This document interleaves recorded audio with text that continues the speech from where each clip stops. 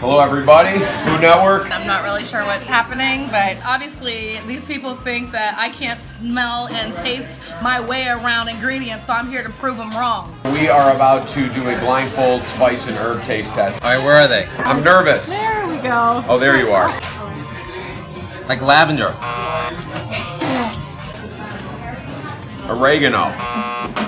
Oregano? I think this is dried thyme. Or oregano. It smells like Provençal herbs. Yes. Oh, herbs de Provence? There we go. All right. Herbs de Provence. There you go. Is it herbs de Provence? Yes. Because it's a lot of stuff going on. There's like a lavender feeling going on too. That's cardamom. Cinnamon. Nutmeg. Nutmeg. It's not cardamom? It's not. Nutmeg. Chinese fox spice. Clove. No. It's not cloves? No. Clou de giraffe. The name of the spice is 3 words. Does it get off my tongue? Oh, Russell Hanout? Yes, you're the only one who's gotten that. Oh, Ras Al Hanout. Oh, I wouldn't have done that one. Garlic salt? It's a little more granular, not as fine.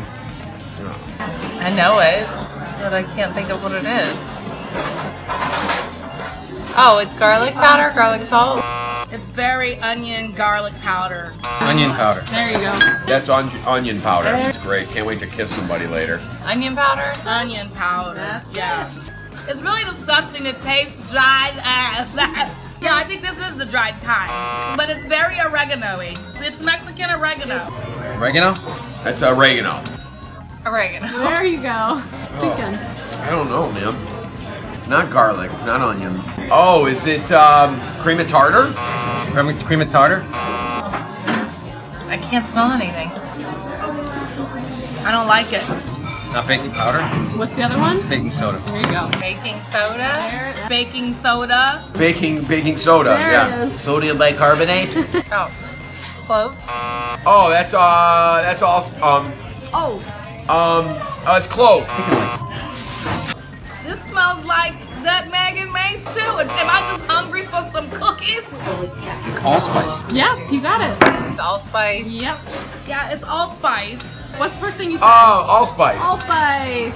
God, I got so many different textures in my throat right now. How'd that go? What do you think? Have a shot of onion. That was fun. Any surprises? Yeah, the flavor in my mouth right now is quite a surprise. It's something I wouldn't recommend to combine all these at once. Just kind of lingering there. Thank you for, this is going to stay with me for a long time. I didn't like that. That was disrespectful, okay? No one should ever be made to taste dry oregano on their tongue. It should be bloomed in the oil in a pan, and then you put some onions in it, and then you put some bacon in it, and then whatever you do from there, it's gonna be fabulous.